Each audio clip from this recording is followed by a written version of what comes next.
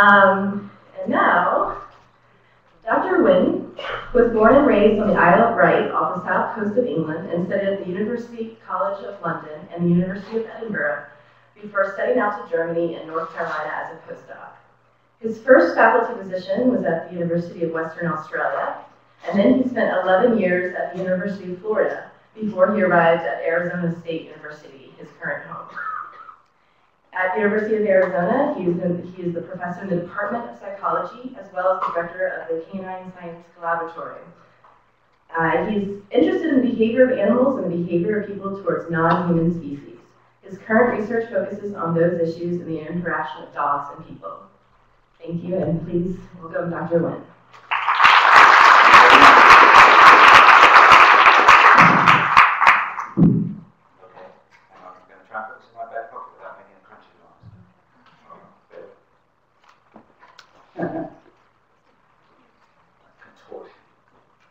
Okay, great.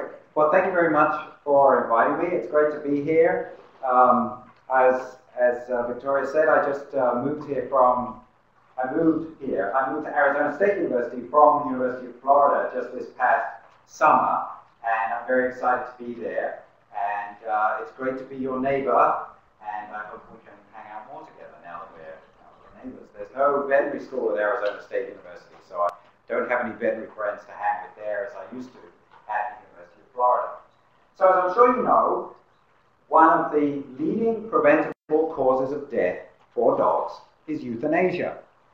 It's very, very hard to get solid numbers on this, but more than 10% of the dogs living in the United States today are in shelters today, and that means we're talking probably about, we're pulling numbers a bit out of thin air because there's no kind of national registry, but we might be talking about 8 million dogs. And of those 8 million dogs, again, there's no national registry, we're just pulling numbers out of thin air. Some people say 1 in 4, some people say half of all of those dogs in shelters will end up euthanized because they cannot find human homes. And what is the leading reason why a dog cannot settle in a home? Well, some of them are medically sick, which is your primary specialty, right, to treat the medically sick animals. But some large portion of them are not medically sick, they're just behaviorally unsuited to living in a human home. So I want to look at and talk to you a bit about the nature of dog behavior and how dog behavior comes to fit into human homes. And we have a lot of projects that we've done over the last, 7 or 8 years, my students and I, looking at different aspects of this kind of question. And I'm just going to throw a few of these at you today, see how much time I end up having, and what I don't cover today, you can invite me back next year and I'll tell you the rest then. Okay, so, let's see if I can make this work. There's a view out there.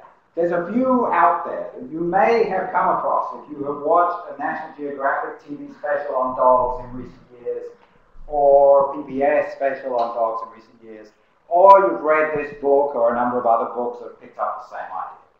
There's a researcher at Duke University, Brian Hare, who claims that in the 15,000 years that dogs have been on this planet, since they were derived from their wild ancestors, the wolves, he claims that dogs acquired special cognitive skills in understanding us human beings that are unique in the animal kingdom.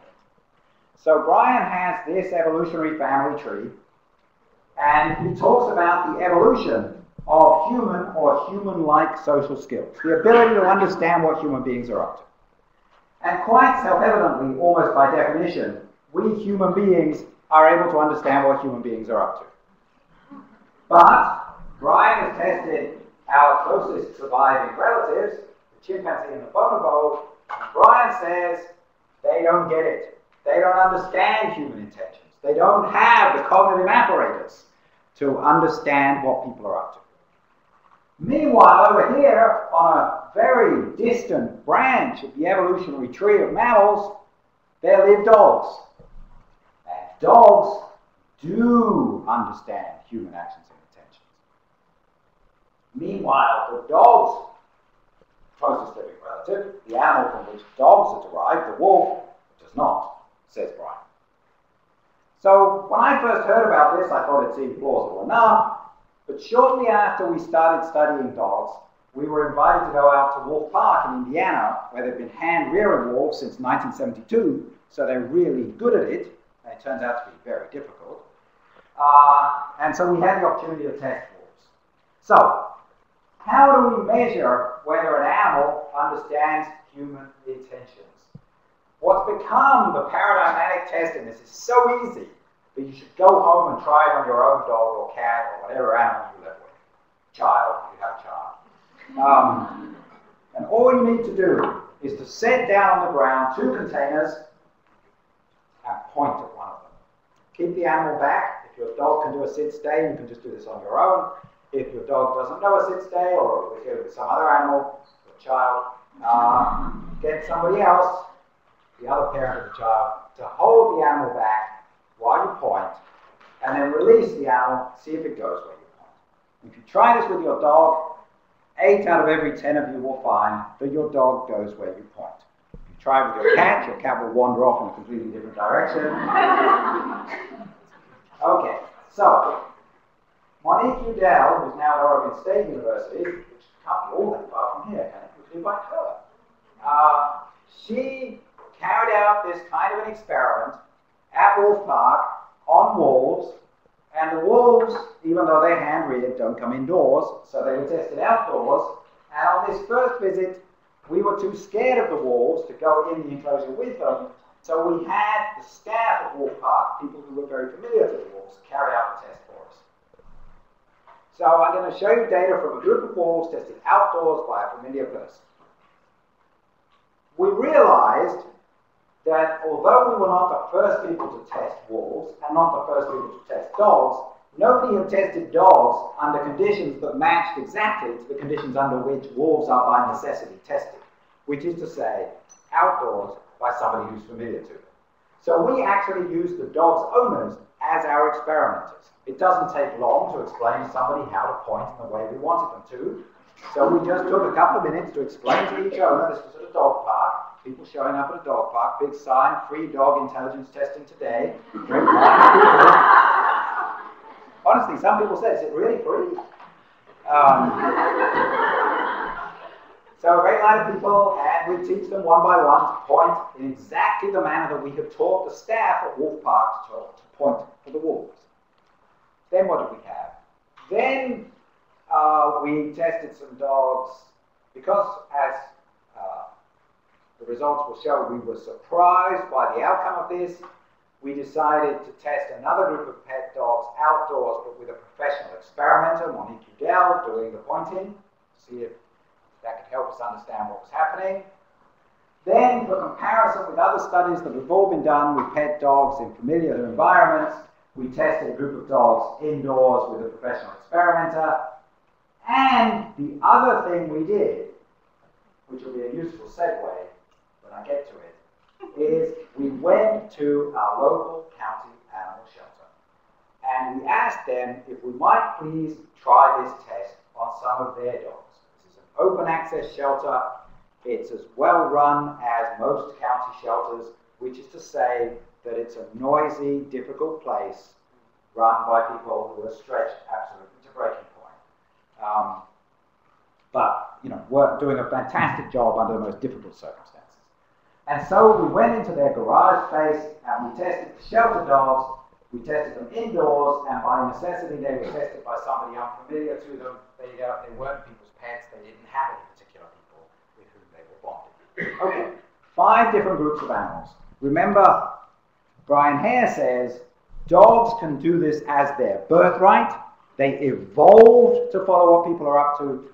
Wolves have not spent 15,000 years living alongside people. They cannot do it. Here are the wolves tested outdoors. We only give them 10 trials. We're not trying to teach them anything. We're just trying to ascertain what they already know. Randomly mixed up, 5 times to the left, 5 times to the right. Chance would be 5 out of 10. It would be like flipping a coin, 50-50. In point of fact, the wolves on average got about 75% correct, which is significantly above chance. So wolves can do this. I'm not saying every wolf can do this. Obviously, most wolves cannot do this.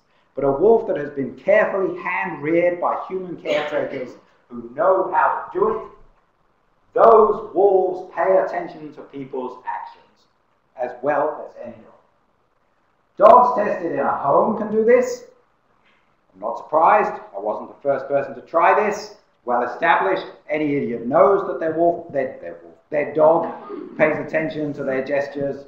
Not rocket science. But it gets interesting now. Test dogs outdoors, they pull to chance. Now, I'm not saying dogs in general cannot understand people's actions and intentions if they're outdoors. That would be a foolish claim to make. What I am saying is that this particular population of dogs do not follow what people are doing when they're being tested outdoors. We've never really followed up on this. I don't quite know why not. But my strong suspicion is that since we were using a private pay-to-enter off-leash dog park, that those dogs we were testing were probably not interacted with very much outdoors. This is back in Gainesville, Florida, a college town. The kinds of people that are likely to be interested in paying money to let their dog off leash probably live in apartments or small homes with only very small backyard areas, and probably college students. Dogs are locked in at home most of the time, and the dogs are not getting a lot of interaction outdoors. I don't doubt that we could find other populations of dogs that would be responsive to what people are doing when they're outdoors. Dogs that live and work outdoors with people more, that would be my expectation. But the fact that I can find this group of dogs so easily, or this set of testing conditions so easily, shows that it cannot be something that is innately true of all dogs for all time. Yeah? Was that the same between the familiar and unfamiliar? Yes, it didn't make any difference. Yeah. But finally, what about the dogs at the shelter? The dogs at the shelter completely bombed. And in fact, they look like they are performing worse than chance, but that does not mean that if I point to the left, they are more likely to go to the right, and if I point to the right, they're more likely to go to the left. What's actually happening is, it doesn't matter whether I point left or right, they don't go anywhere. They might come up to me and sit here and just look at me, or they might stay where they are and not understand that they need to approach me. They're not getting anywhere. Okay, so the first take-home from this is a take-home about phylogeny and ontogeny, about evolution and individual development. That is to say, it is not the case that dogs evolved special skills in the 15,000 years since they split off from wolves.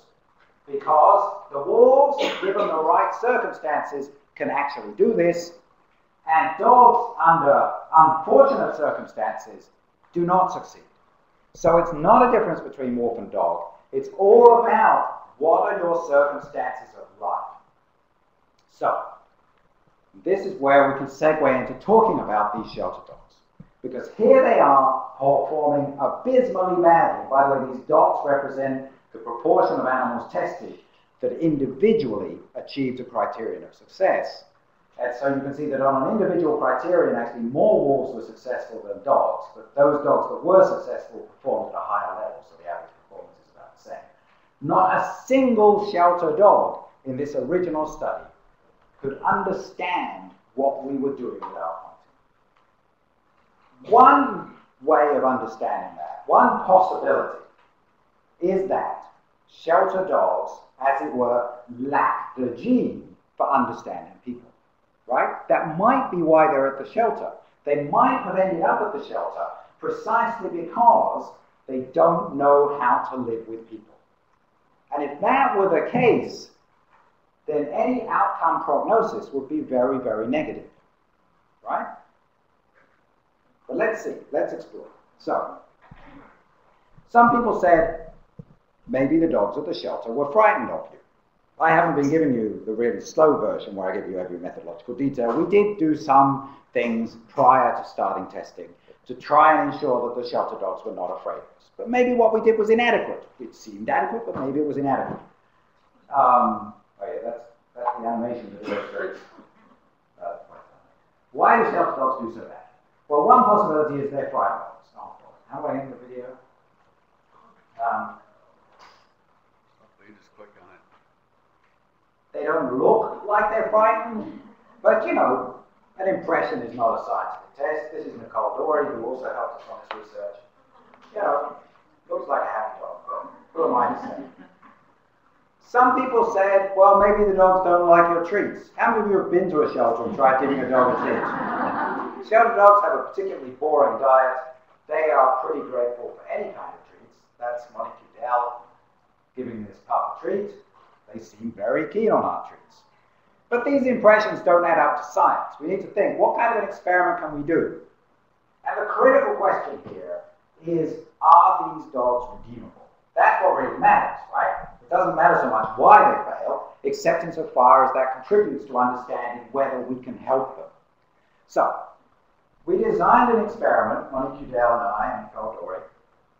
It's a little bit complicated, but I think we can do it. Let's take 7 dogs. And let's test each of those 7 shelter dogs the same way that the first group of shelter dogs were tested. Give them 10 opportunities, 5 to the left, 5 to the right, randomized, jumbled up. They fail. All 7 of them fail. Now, let's just keep going.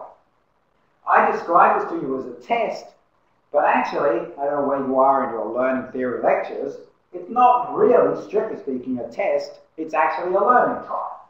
Because every correct response is reinforced, and every incorrect response is, if not exactly punished, it at least means you missed out on the reinforcement. So we expect animals to be able to learn that, right? It's conditioning. So we give them 10 trials to start with. I'm not going to show you the data from the 10 trials. I'm just telling you not a single one of these dogs succeeded, just like the first group of shelter dogs. Now we keep going. We keep going. And we keep going. And we're willing to go for up to 40 trials. When I say we, I mean Monique Udell and Nicole Dory. We're willing to go for 40 trials, which we expected to take about half an hour. If the shelter dogs are genetically deficient in their ability to understand human beings, they will never succeed. And so this graph, which shows you how many trials it took to train the dog to go where we point, will just be 40, 40, 40, 40, 40, because they will all just max out. But in point of fact, the very first dog we brought out mastered this task in 7 trials. And it took 8 minutes to give that dog 7 trials. Okay, go back, get another dog. That next dog also needed 7 trials, which, because it's not like we were doing this to a stopwatch, it happened to run a little bit faster. It happened to take 6 minutes to train the second dog through 7 trials. Third dog, actually the third dog did fail.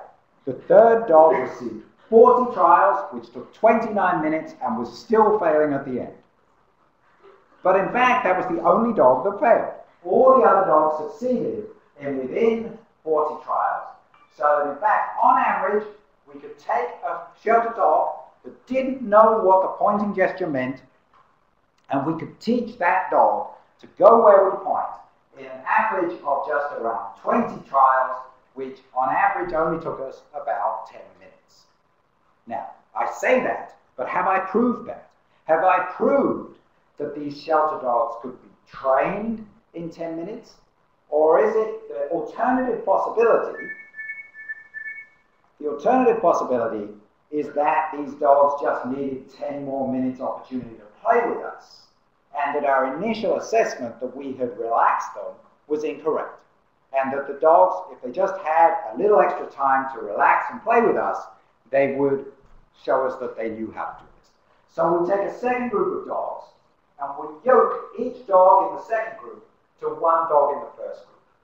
So second dog A is initially tested for 10 trials and failed, and then is brought out and played with for 8 minutes. And after those 8 minutes of extra playtime, second dog A is now entered into training, and the question is, does 8 extra minutes of playtime lead to faster learning? And the answer is, it doesn't look like it. Second dog A actually needed more trials, not fewer. What about second dog B? Second dog B gets played with for 6 minutes. Second dog B needed about the same number of trials. Second dog C was played with for 29 minutes, and so on, and so on, and so on, and so on.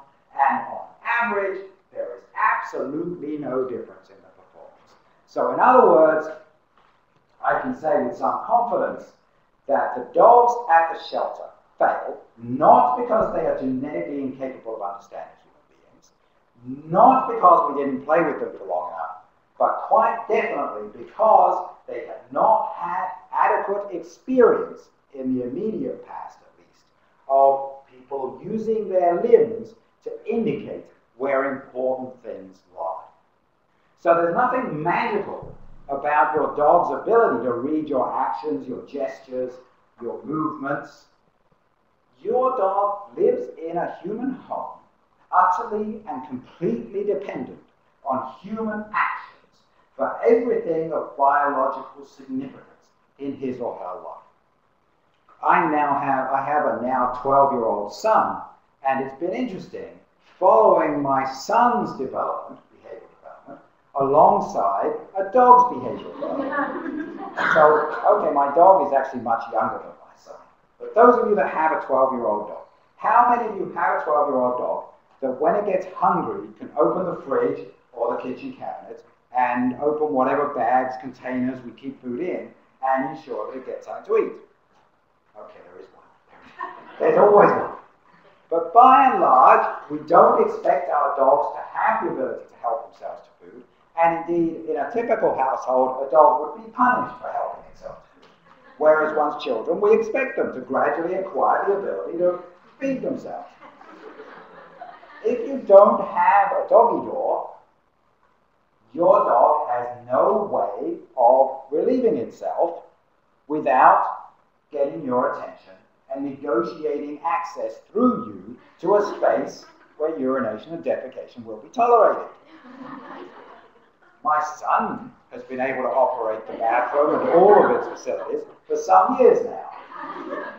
And so all of your dog's basic needs in life are mediated by you. Pet dogs' needs in life are mediated by human beings. You are your dog's project. Your dog has nothing else to do in life but to follow what you're doing and try and detect any patterns of correlation between your actions and outcomes that are important for him or her. So your dog is in prime location to become conditioned to any action of yours. I mean, this great big pointing action is just at the extreme end of very overt, very obvious actions that can imply the location of things of importance. But in all likelihood, when I do talks to the lay public, people come up afterwards and they have all sorts of fantastical stories about their dog's mind reading. And some of them, of course, are just, out with the fairies. But some of them are actually making careful observations. So I think that my dog can tell when I get up from my desk when I'm working at home, whether I'm going to make a coffee or use the bathroom, things that are of no relevance to my dog, or more likely, going to put my shoes on and go outside. And I'm not aware that my manner of stepping up from my desk chair is different depending on where I'm going.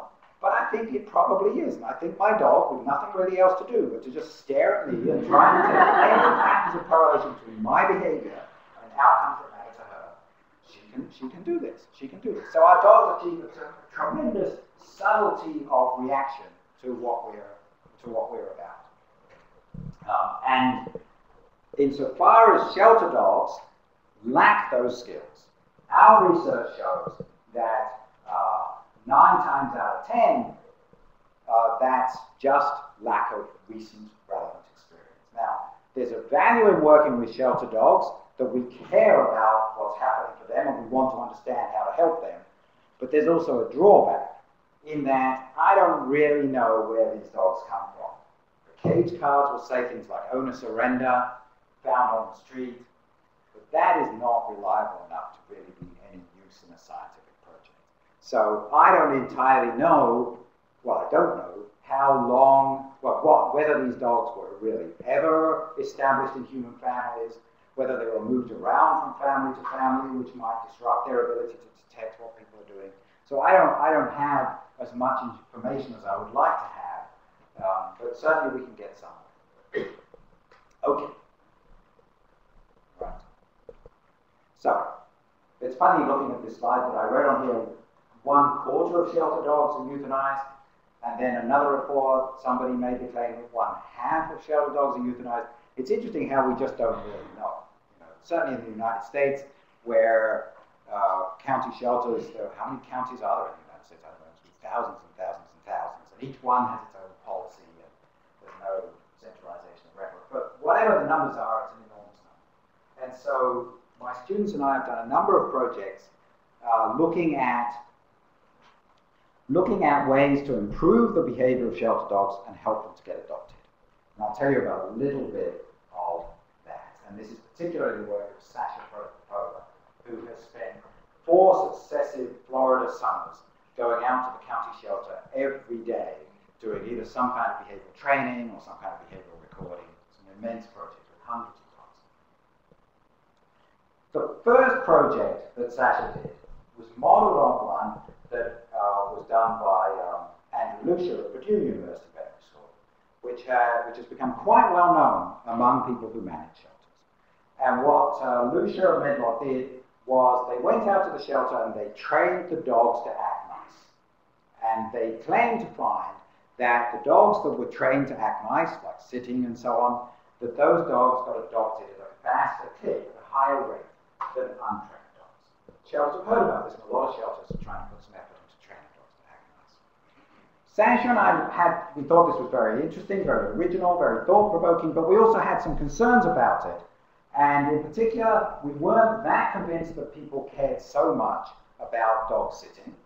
We worked on a hunch that the potential owners would be more influenced by what would appear to be emotionally engaging behaviors rather than just obedient behaviors. And the other concern we had was that in the Lucia and Medlock study, the shelter staff trained the dogs. And if you watch people go into shelters to choose a dog, it's not an expensive purchase, but it's a purchase with massive ramifications. So people are very nervous. And it seemed to us that, accustomed as we are to shopping in the United States, we're looking to somebody to kind of like push something onto us, to help us along. So we were concerned that if you engage the shelter staff in the training program, the shelter staff might, perhaps unwittingly, somewhat encourage you to pick up the dogs that they've invested a lot of effort into. So we designed a study where the dogs are trained to look at you lovingly. They are trained by our people, university students. The shelter staff are not involved and are not informed as to what's going on or which dogs are in the program and in which condition. And we also had a control condition, which Lucia and Medlock didn't really have in this way, in that we had a second group of dogs who received the same number of treats as the dogs who were trained, but they were not trained to do anything while they were receiving these treats.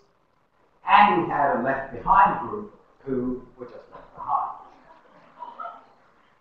Now we look at the adoption outcomes, and yippee, the training group are adopted at a higher rate than the simply fed group, and they are adopted at a higher rate than the control group.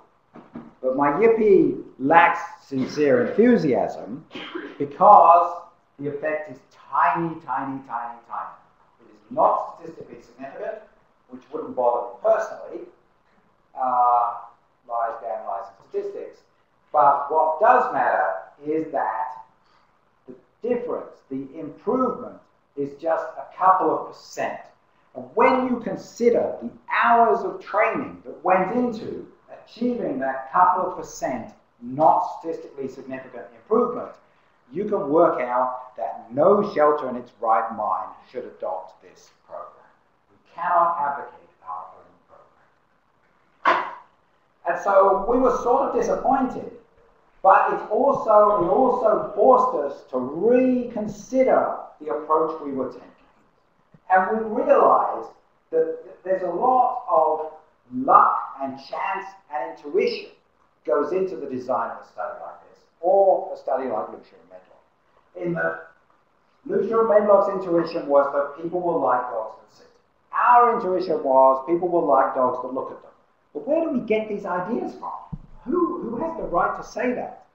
What was completely missing from this branch of science was any attempt to just watch the dogs at the shelter and see what they do spontaneously, and then see whether anybody cares about that. And so the following summer, having spent all of one summer going to the shelter every day and training dogs, the following summer, Sasha and a legion, an army of undergraduates, mainly pre-vet, we knew that people, when they go to the shelter to look for a dog, spend only from 30 to 70 seconds looking at each dog in the cage before they decide they want to move along and look at the next one or not.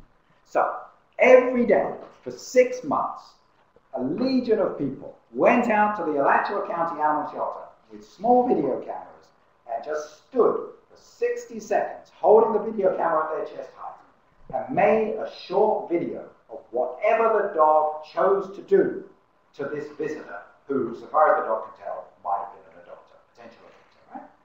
So we ended up, there were 350 dogs in the study. They were videoed every day that they were in the shelter, so we ended up with thousands and thousands of these videos. And then we have an ethogram. Now, do you know what an ethogram is? Good. So we have a list, it's just a shopping list of behaviors. We have a list of behaviors, and now, so 6 months of summer making the videos, 6 months of the winter having people sit in front of these videos, and every time the dog sniffs its butt, they press one key on the keyboard that means dog sniffing its butt. And every time the dog wags its tail, they press another key on the keyboard that means dog wagging its tail.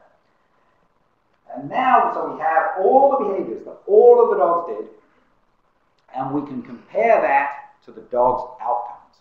And we can see whether there's anything that the dogs spontaneously do that helps them get out or seals their fate as euthanasia. And what's the next slide? Oh. So the first thing that comes out is that, well, actually this is still really other study, I'm sorry. This is not new news. Some breeds of dog get out much easier than other breeds of dog.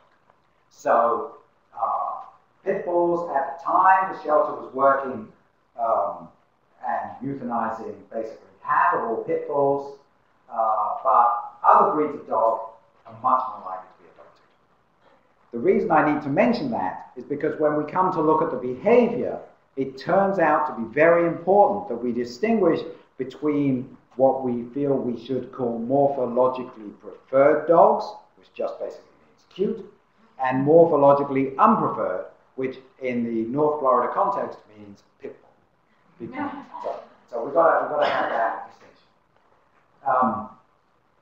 And so cute dogs get adopted faster, are more likely to be adopted than ugly dogs. And we actually showed people photographs of the dogs that have been adopted and the dogs that have been euthanized without the people who were seeing the photographs knowing what these dogs, whatever became of these dogs. And people do definitely notice that adopted dogs are cuter than euthanized dogs. Okay, that's that. All right, so here's the video. Here's a brief segment of video. This is what a random dog looks like. A random dog looks like when you come up to look at him, make a short video of him. He's just been given an opportunity to do whatever he wants to do. And so the question is, look, here he is, a bit of barking, tail wagging, he's staying at the front, ears are up, I don't know, all sorts of things, ears back. Are any of these behaviors predictive of his fate? And so let's move on. And, all right. So first of all, so we're looking here, by this year, the shelter has more or less given up euthanasia. And so as our measure of outcome, we're going to take length of stay. We want dogs to have shorter lengths of stay. And so when we just consider the cute dogs, it turns out that nothing correlates very much with length of stay. It's just like real life. If you're cute, you can get away with almost anything. There are a couple of exceptions. Back of kennel correlates with length of stay. If you're hiding in the back, how can people know you're cute? You've got to come up and let people see that you're cute, right? And growling correlates with length of stay. Even if you're cute, don't be mean sounding, right? Okay. If you're cute, nothing much correlates with length of stay. Well, that's already really useful information for a shelter that wants to do better and get its dogs adopted. You have limited resources. Don't waste your time investing them in the cute dogs. You don't need to train cute dogs to do anything. They're going to walk out the door so long as they don't growl and they don't hide in the back. But now you look at the ugly dogs, everything above the dashed line correlates with lack of state. The highest correlation is dirtiness. If you're ugly, keep your digs clean, right? Don't rub the wool, and so on and so on. A whole bunch of things. I don't have that on here, do I? But it's not shown on that slide. But interestingly, sit, which is what Lucia and Medlock trained dogs to do, in this population of dogs, sitting didn't correlate with lack of state. From this population of dogs, there would appear to be no purpose in teaching them to sit, because in fact, it's not predicting their outcomes. Teach them, if you can, to keep their kennels clean and not to lick and not to jump and so on. Those would be useful. All right. I wonder whether it's worth going into this. So I have about 7 minutes to the hour, but I'd like to leave a little bit of time for questions. So, all right, let me try and give you a quick version of this. If I only show you a little bit of it, it still might be interesting too. So, this is now getting out of the shelter and considering dog behavioral problems. Dog behavioral problems are a major reason why people abandon their dogs. If your dog is too much bother, you give it up. And where I was at the University of Florida is a very strong applied behavior analysis group. Applied behavior analysis is a school of helping people with behavioral problems that stems from the principles of animal learning. And so you have principles of animal learning and conditioning, and certain scientists in the 1950s, 60s, and 70s took those principles and started using them to develop behavioral therapies, which have been especially successful with people who are not working. If you have somebody who can talk, there are other forms of therapy that work more quickly, cognitive behavioral therapy. But if you have somebody who doesn't have much of a capacity for language, then really reward and punishment is all you have to go on with those people. And one of my colleagues at Florida, Brian Owati, was the inventor of a very powerful technique, which he calls functional analysis, which is a technique that's been used thousands and thousands of times, particularly with autistic children who have little or no language capacity and have behavioral problems. And I went to so many seminars by Brian's students where they discussed a child who had the tendency to bang their head on a table, or cut themselves, or just break out into a yelling and screaming fit.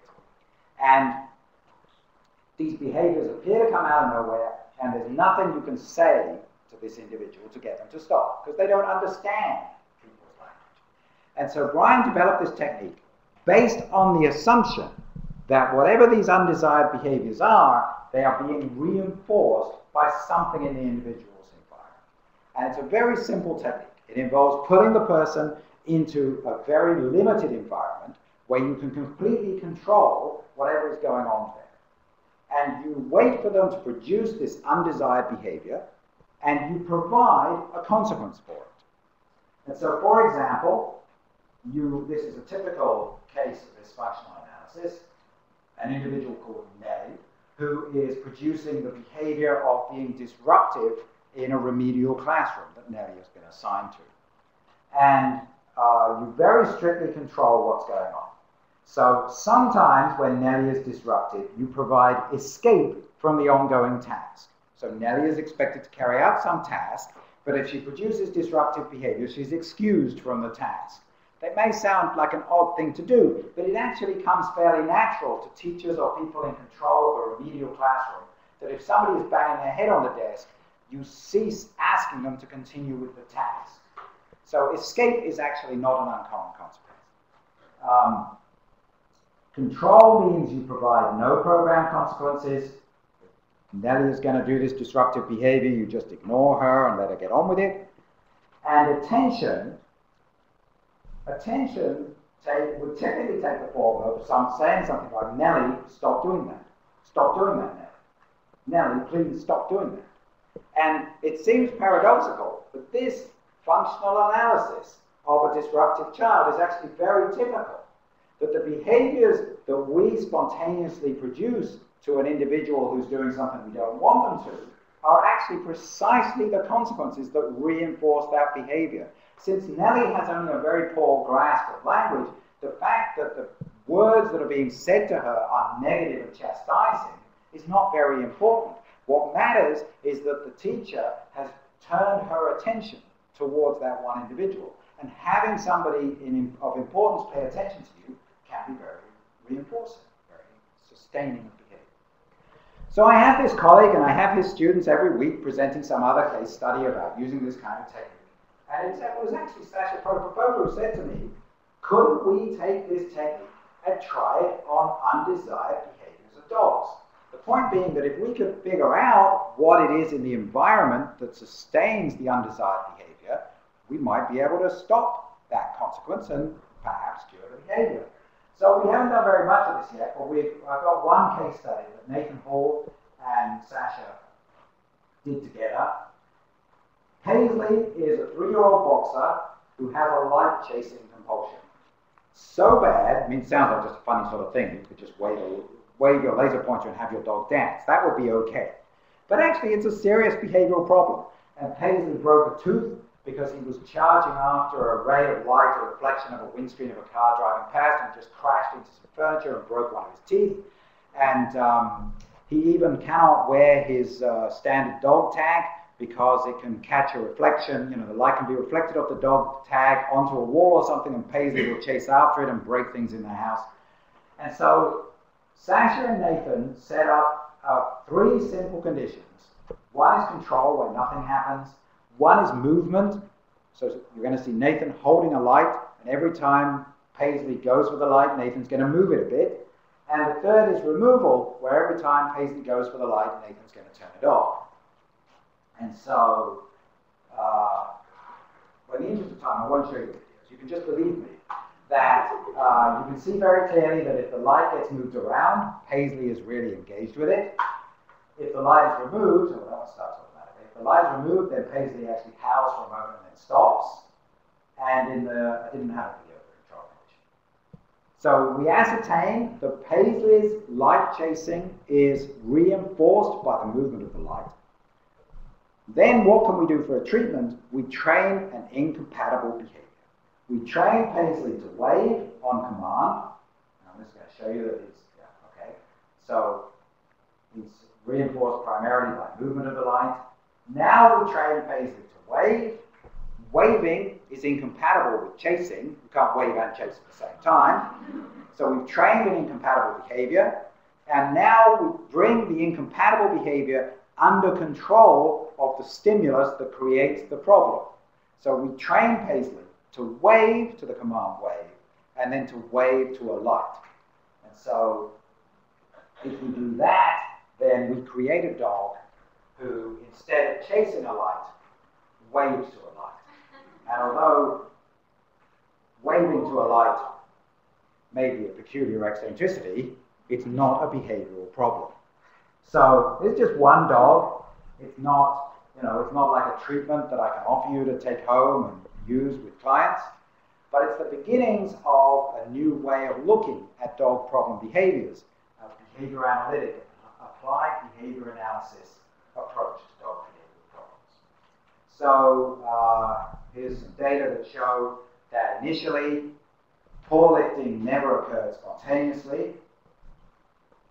Pouncing the light did occur spontaneously, but then we imposed some training. We increased the rate of paw lifting.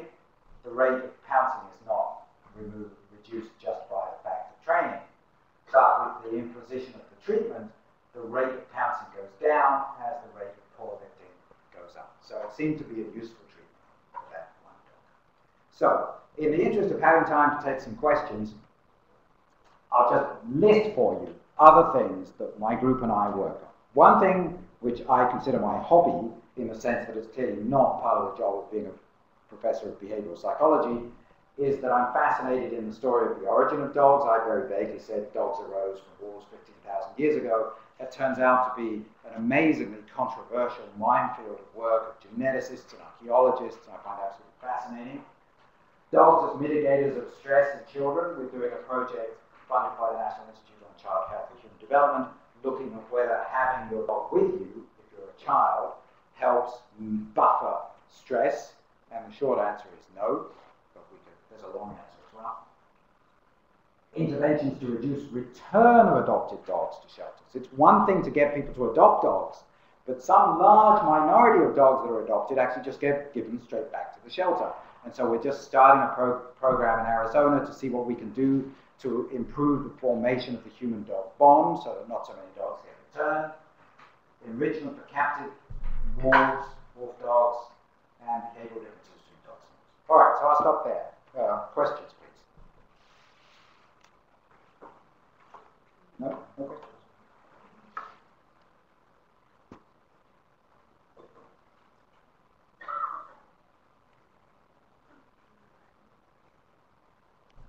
Yeah. So I might have missed this, but the next step in the research that you're talking about with what correlates in non-keep dogs, what types of behaviors actually correlate with the shorter stay. So you now, the next step is training those shelters to have those shelters train their dogs to approach the front and face forward. Is that the next step in the research? That's one of the next steps. So absolutely, one of the next steps is to do that. But we're actually looking at ways of training that don't need a trainer, because bringing trainers into shelters is a wonderful idea. Some shelters do that. It operates on a very small scale. It operates on a very small scale because trainers are expensive, even if they're donating them. They're functionally expensive. So we're looking at, and so Sasha has this program. Sasha's in Russian. She has this program where she just walks along in front of the cages with a bell and throws some food in. And then when a potential adopter, and that spontaneously creates quite attractive behavior. And so now the idea is, the intervention would be simply to have staff ring a bell when an adopter is coming to the floor. But we're also, that's one direction. Another direction is, being attracted while you're in your cage is one thing, but at most shelters, before a dog is actually adopted, it's taken out and played with. And so the following summer, Sasha went to the shelter every day and videoed people who were taking dogs out of cages to play with. How many dogs do people take out? Just one. Just one dog. Most people only take out one dog. They either adopt that one dog or they go home empty-handed. They do not take out more than one dog. They play with that one dog for just 8 minutes. And only 2 behaviors that the dog engages in or doesn't have any impact on the outcome. Only 2. Think of all the things a dog can do in an open field environment. Only 2 behaviors. One is responding positively to the invitation to play from the human being. And the second is lying down close by the human being.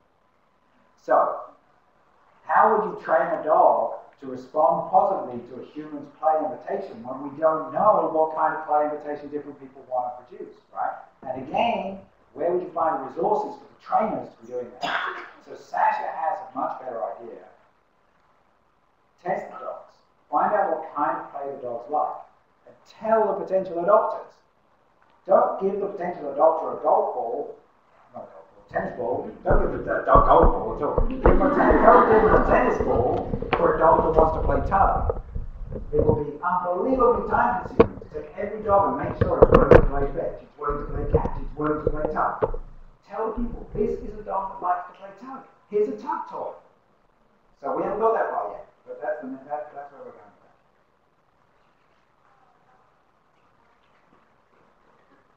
All right, shall I say class dismissed?